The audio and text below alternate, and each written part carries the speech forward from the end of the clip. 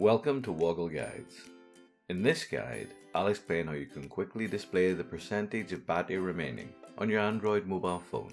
Let's get straight into it.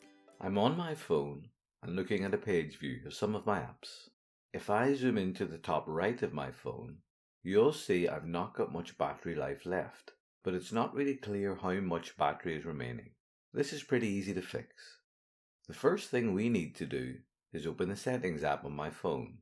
This app is shown on screen, but if you can't see it, you can quickly find it by searching for the app in the search bar shown at the bottom of the page. It's worth noting that you may have the same search bar in a different location on your phone, but it should be visible. Let's tap on the Settings app once to open it.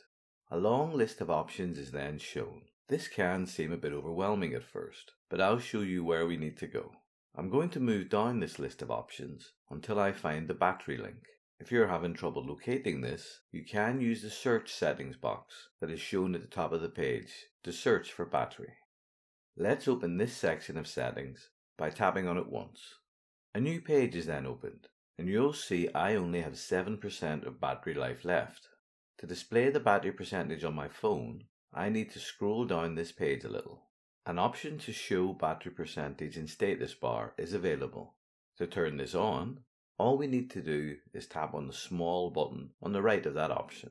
On doing that, you'll see that the battery percentage is now displayed at the top of my phone and will stay there permanently until I choose to turn it off.